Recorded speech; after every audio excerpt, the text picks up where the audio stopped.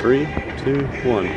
Hello, Bulldog fans. Welcome back to Davis-Wade Stadium, Scott Field, where we only talked a few hours ago. That was before the game. Now, after a 35-10 Mississippi State victory, Steve, I think you and I would agree. This game, maybe not statistically in some ways, but final score-wise, how the game did, in most ways, it played out pretty much the way Coach Dan Muddle and the Bulldogs, and we honestly expected. Yeah, David, a 35-10, I think you and I talked, maybe 31-10, that sort of thing. I think I said 28-7, but, you know, what the heck. The margin's basically the same. And State did cover, you know, for those that care about that sort of thing. So, but, yeah, David, there's some teachable moments. You win the ball game big without a lot of trepidation. We talked about that.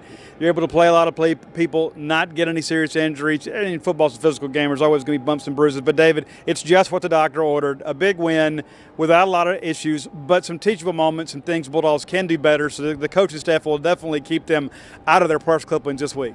Let's overlook for now some of the things like Nick Fitzgerald was not sharp in the first half throwing the ball. He was great running the ball. And they had some mistakes there in the second half and some turnovers that let BYU briefly seem to have a little hope there.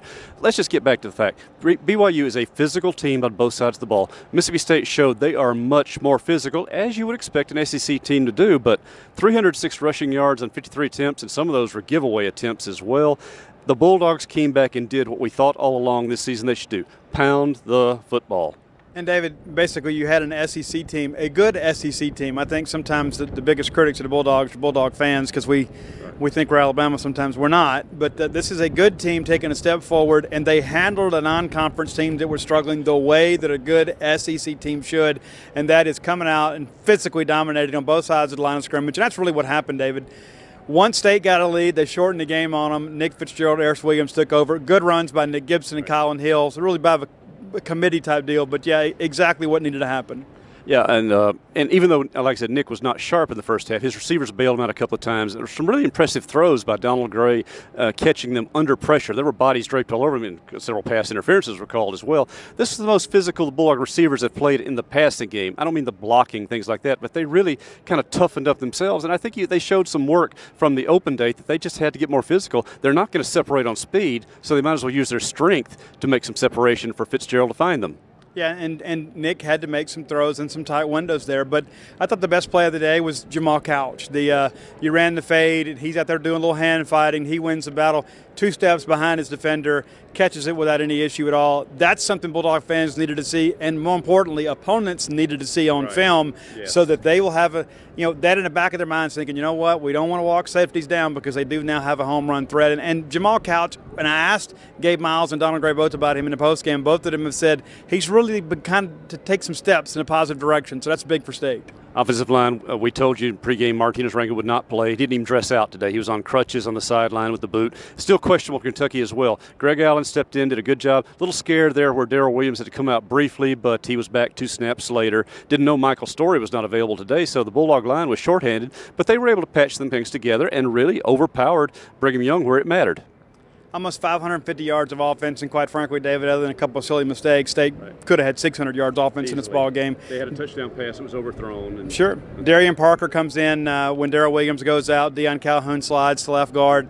So there is some musical chairs there, but you're right, David. The offensive line, a patchwork offensive line, comes out and plays a very physical front from BYU. And just I know the records are what they are, but a lot of these guys are 23 and 24 years old going up against some teenagers. And so in that respect, it's good to see this team have some consistent effort from these young guys because this might be the line for the next week or two.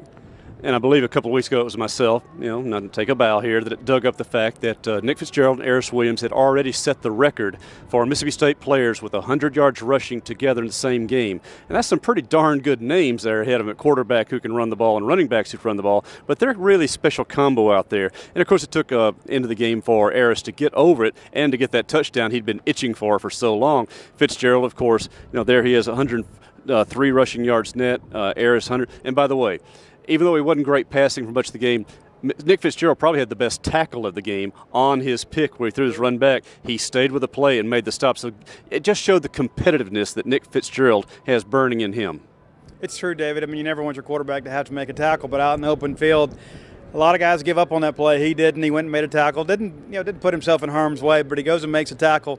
And I think that kind of slowed some things down. BYU had to settle for a field goal there, which kind of was a win for the defense. And then they get a touchdown late, thanks in large part to some more Mississippi State miscues. This is really a ball game when you take a step back and you kind of remove the emotion from it. State gave them everything they had, and State took everything they wanted.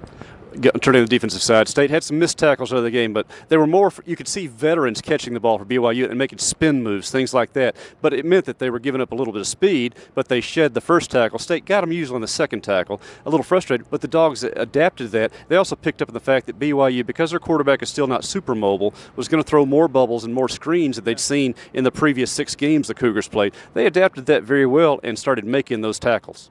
They did, David, and that's kind of been a trademark of this team this year. They've tackled really well.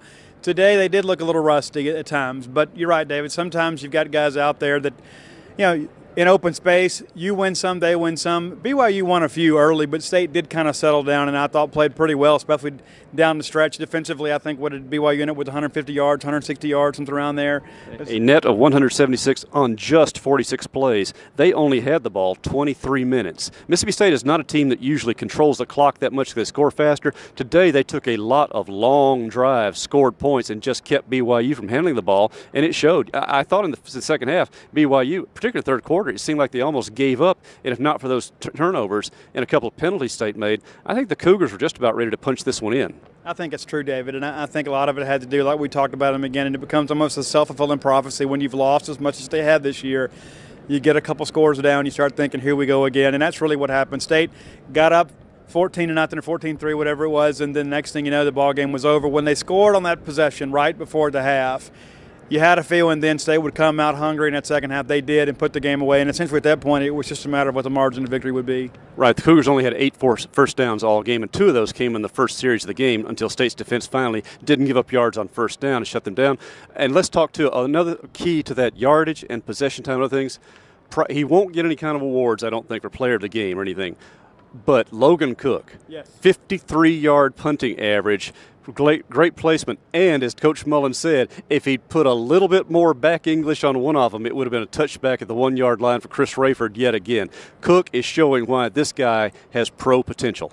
He is, David, and he's been a real weapon for State, and that's been the thing with him. Now that he's healthy, he's struggled with some injuries, he's struggled a little bit with consistency. He's always had the ability to make the big kick. He's starting to put it all together this year.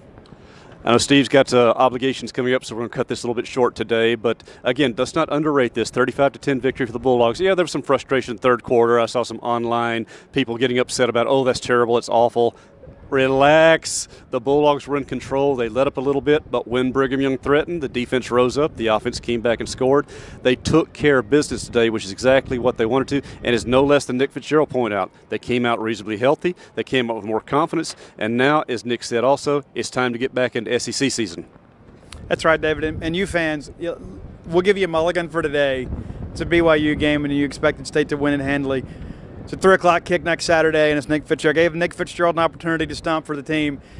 The Bulldogs are going to need you here. It's a big game. It's going to be big for bowl pecking order and that sort of stuff. But this is a ball game we expect Mississippi State to win. But it is going to be kind of a coin flip type game, so you need to be here to give State the big home field advantage. Right, because Mississippi State has struggled with Kentucky. They've won most of the games. Should have won last year, let that one get away. But they have rarely blown the Wildcats out because something about that matchup of Stoops and Mullen makes for a really interesting game. So you won't lack for intensity next week. Also, remember your homecoming queen, Victoria Vivian's, first chance she's had, and I think as far as I know, the first Lady Bulldog to serve as homecoming queen ever here, fittingly. So there is no excuse not to be here. We'll be keeping you updated on the weather forecast. But for now, I'm going to let Steve run downtown. He has a book signing here in town. Flim Flam, still selling well? Yep, still doing well. We should top 6,000 sales this weekend.